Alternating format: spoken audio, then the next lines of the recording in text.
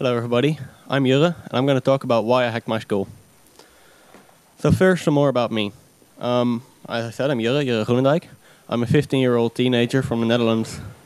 I have a twin brother who's not here at the moment because he's not as much into technology as I am. And I'm in the 4th grade. I do VWO bilingual. So what drives me to do what I do? I want to know how a system works. I want to see the system. I want to know how does it work and can I get around it. So to do that, I do multiple things, which is breaking and making stuff. So on the left here, you can see me with multiple devices that I got from the flea market, which I then soldered apart to see if I can get a UART on it. And on the right, you can see me soldering together a mini console thing. So it all started out a few years ago at the Plus class, which was a class for people who were different than the rest. So it was in primary school about 6th grade. And it all started out there in learning Scratch, where you could move little blobs to make a little program where you could make your character do stuff. And after that we went on to Basic, even quite basic.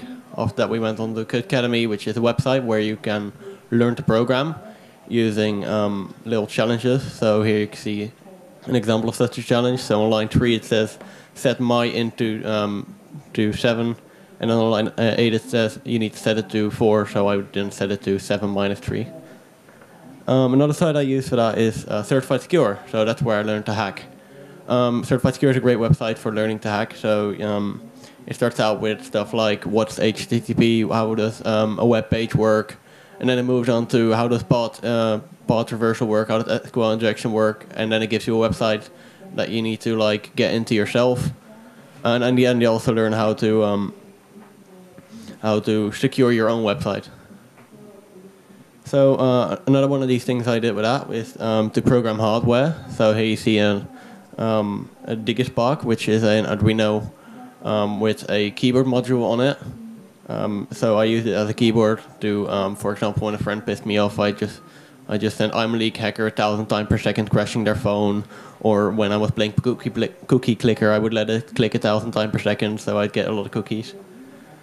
Another one of my project was the remote control, but it is not just any remote control. It's a remote control on steroids, known as a TV Be Gone. So what I would do is it would send off signals to all the televisions in about a 100-meter radius.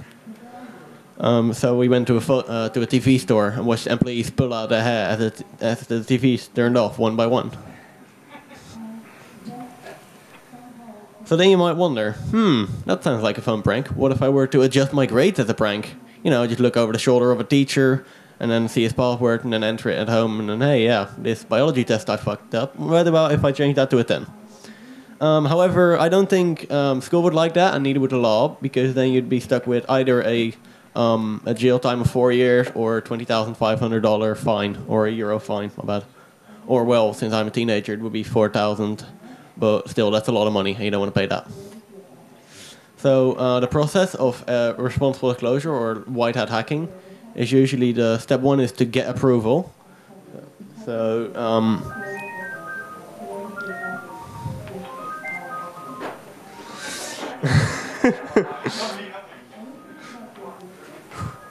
okay, so step 1 would be to get approval, which you usually do via responsible disclosure. So in my case, I just went to the headmaster and said, "Hi, can I hack the school?" And for some weird reason, he was like, "Yeah, sure."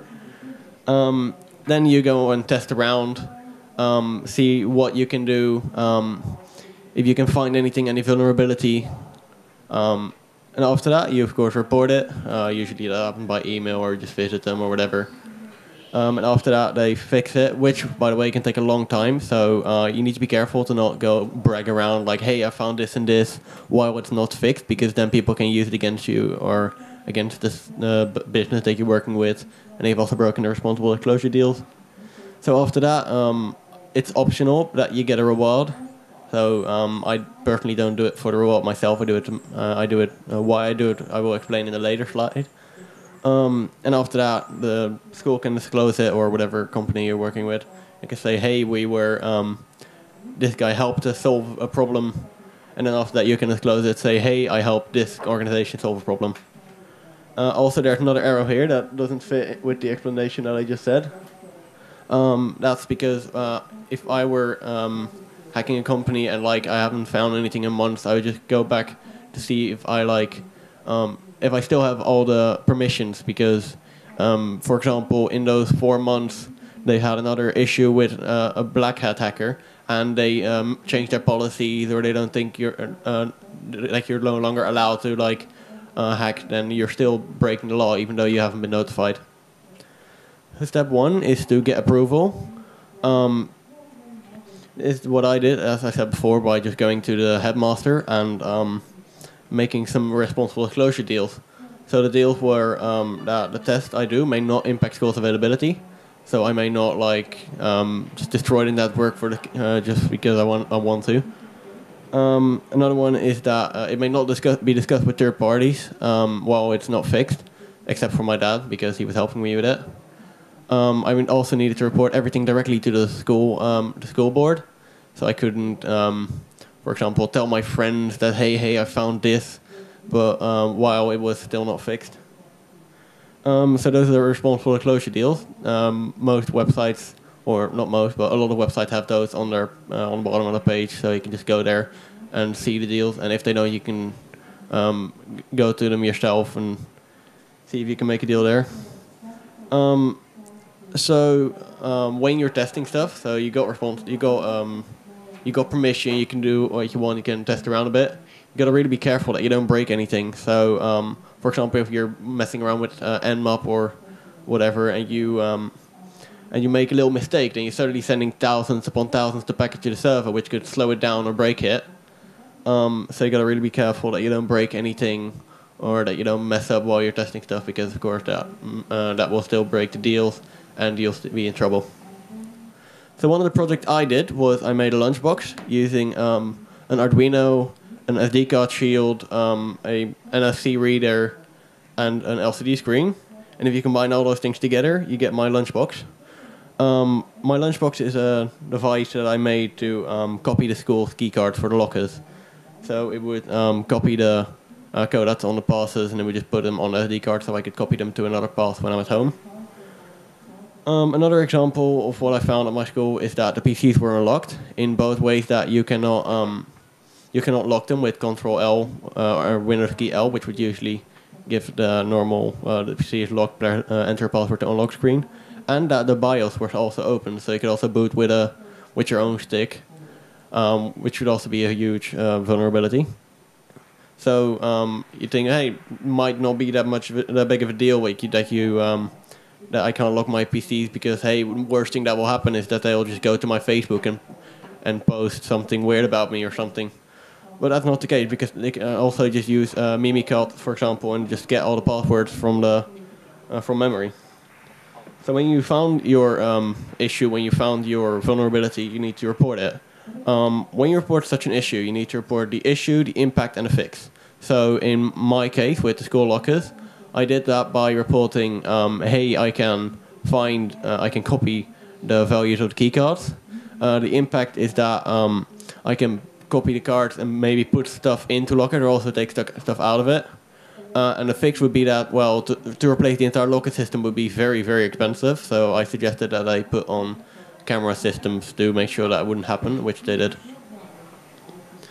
And then you wait until it gets fixed. So after you found something, you reported it, everything's well and dandy. You still cannot go around telling, hey, I found this and I reported this, because it's not fixed yet. After that, it's an optional part, the reward and the honor. So here on the left you can see the I hacked the Pentagon. All I got was this lousy T-shirt shirt. And on the right you can see what I got, which was the voucher for cinema. And not really big, but I don't really care about the compensation. I do it for, well, I'll talk about it later.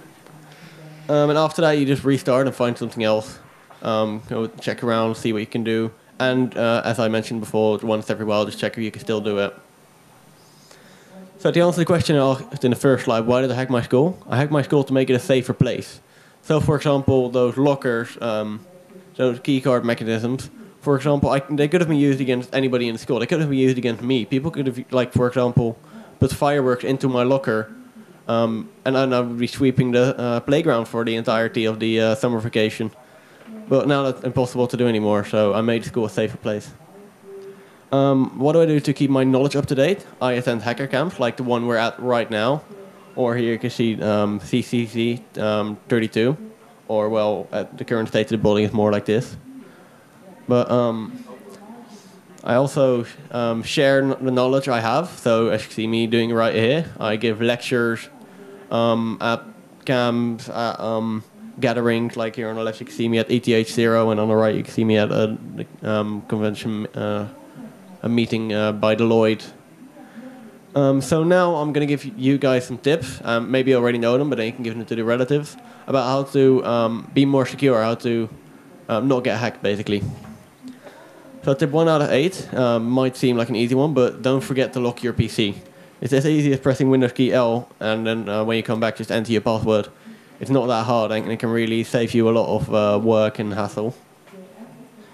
Tip 2 out of 8 is to backup and unplug. So it's very important to make regular backup because, as you see, WannaCry that was released a few months ago, that could have encrypted all your files, or maybe it did. I don't know. So it's very important to make backups. So just when that happens, that you didn't lose everything. And it's also important that you unplug the backup because, of course, if you keep the backup into your in your computer, then it will just also encrypt the backup. Like that won't help. And tip 3 is to update. So as I mentioned with the previous example, WannaCry. WannaCry could have been resolved if everybody just updated their damn PCs. I mean, the fix for WannaCry was released, I think, about 4 or 5 months before WannaCry was released. So if you just update it, it's like really important because it can solve you a lot of work and it can make your system a lot safe place. So, and I'm not just talking about PCs. That you also need to update your phone, your car, your toaster, or whatever IoT stuff you're using. So tip 4 is Have I Been Pwned? Have I Been Pwned.net, I think, is a great website where you can enter your email and see if it has already been hacked, if it's already been in a database online and your password is already on the street. So I just enter your password enter your email there and see that if it has been hacked on one of the sites, I change that password, and anywhere else you use that same password. So tip 5 is simple and long is strong. So imagine you put a password like CD_B8, like all complex characters. If it's under 7 characters, it can be cracked within a second. However, if I put water bottle, dad, chair, tent, colleague as my password, it's a rememberable password. It's very long, so it will take quite a while for computers to crack. And it's a lot safer than all those garbled up passwords for a few characters. However, that can still be cracked with dictionary attacks, so I'd still use the password manager anyway, and only use Dutch passwords you can remember for the main password, and then use randomly generated passwords for everything else. So password manager, for the people who don't know it, is a program in which you can store all your passwords and then encrypt them when you don't have it open, so it's secure. You of course need a password to get into your password manager because else there will be no security. Tip 7 is to have fake answers. So for example, you know those websites that ask for security questions just in case you lose access to your email and you don't have your password. Like here you can see an example. What's the name of your first pet? The only issue would be that if your first pet was named Charlie and you have a Facebook page saying "Come home, Charlie," then it's not quite that hard to guess your first dog's name was Charlie, and then they can just get access to your account. So what I would just do is select what's my mother's birthplace, and then I say in a teepee in the middle of nowhere in Afghanistan, and then save that inside of a password manager so that nobody can dox me and find out the answer to my security questions because they're random then. And tip 8 out of 8 is to enable two-factor authentication. So you know how when you use mobile banking apps, it will always send you another message to your mobile phone with a time code you need to enter because else it will be unsecure. So that's to make sure that when a hacker gets your password, he cannot access your account because they still need that extra code. And you can do that on more things that you could than you think, because you can also use it on Steam. I think Twitter has one too, for Apple, of course, banking. A lot of things have two-factor authentication. So yeah, that's my talk. Are there any questions?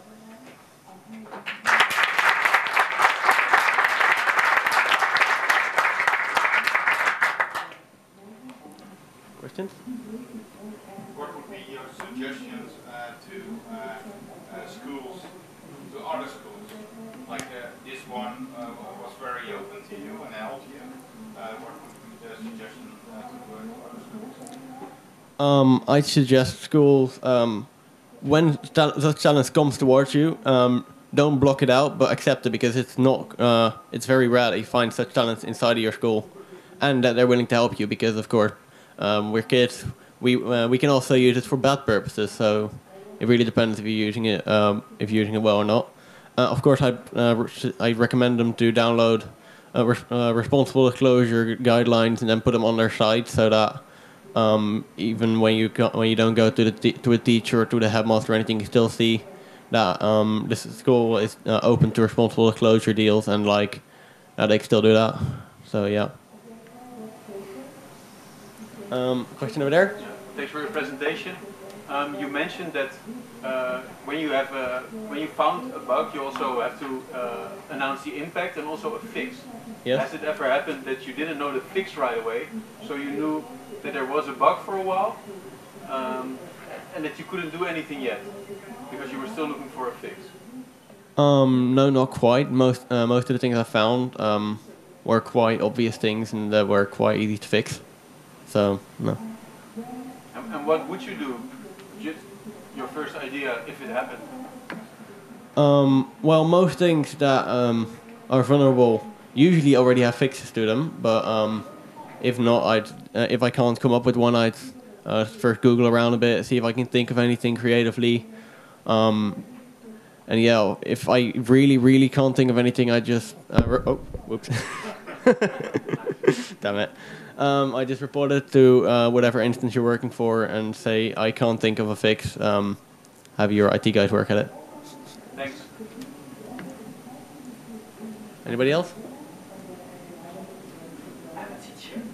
If Okay. you were in my class, or someone like you was in my class, is there something I really should do or should not do to motivate you or to help you with your school? Do what? To motivate you or help you with your school as a teacher. Yeah, sorry, I can't really hear well because. I'm a teacher. Yeah? And if you were in my class, Yeah. is there something I really should do or should not do in order to help you with school or motivate you? With. Yeah, sure. So he asked if I was at in his class, is there anything I could he could do to motivate me or help me with school, or is there anything he necessarily shouldn't do? Quite an interesting question. Haven't thought about that before. Do you mean like me, or like hackers in general, or programmers, or what? Like if you start with you, but you can also answer for in general.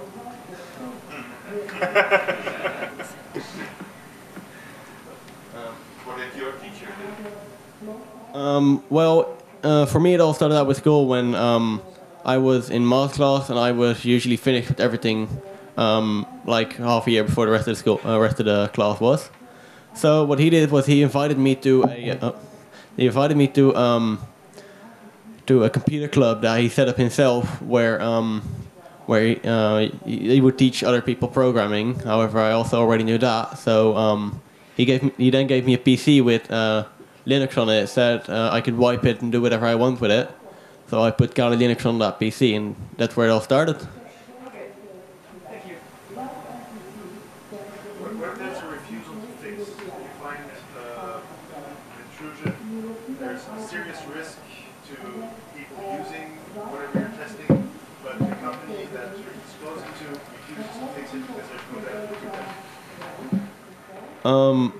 Well, I think that if there's a huge problem that many people can use and they don't fix it, well, first of all, that would be their bad, because if it's very likely that people will use it, people eventually will use it, and then there with the problems. But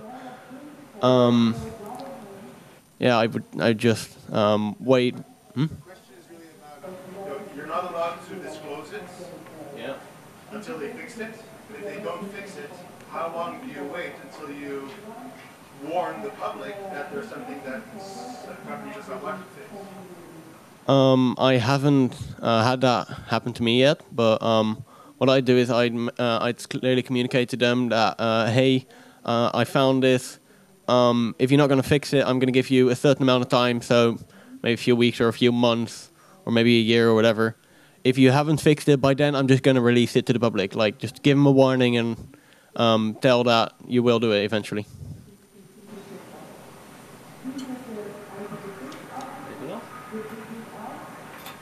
What would be your suggestion to kids that want to start hacking? You gave some suggestions about Code Academy and Certified Secure.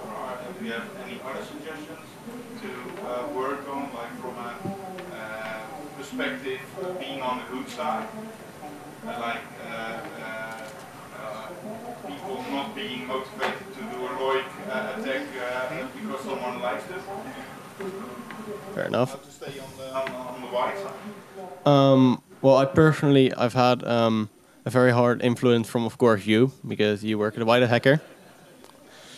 But I've also read Helping Hackers from Chris van der Hof.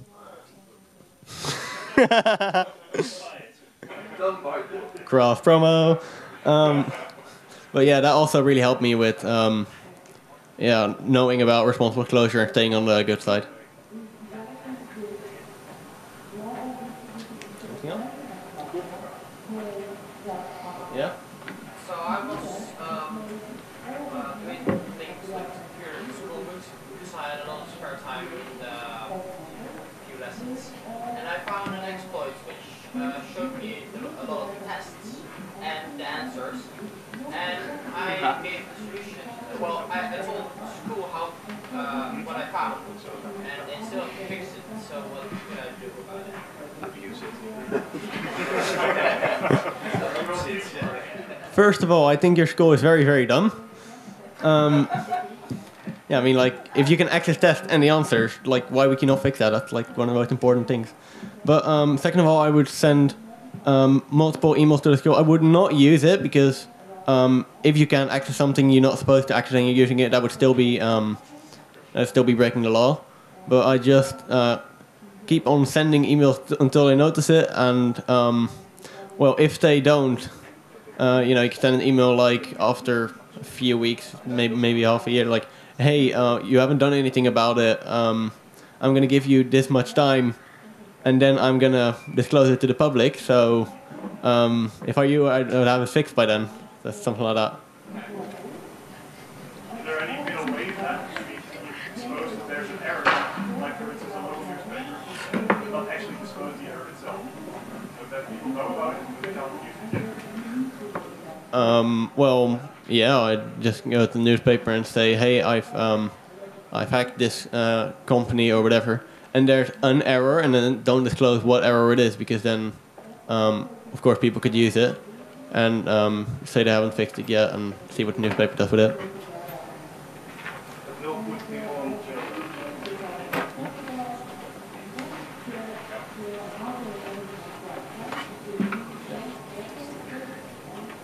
That's it.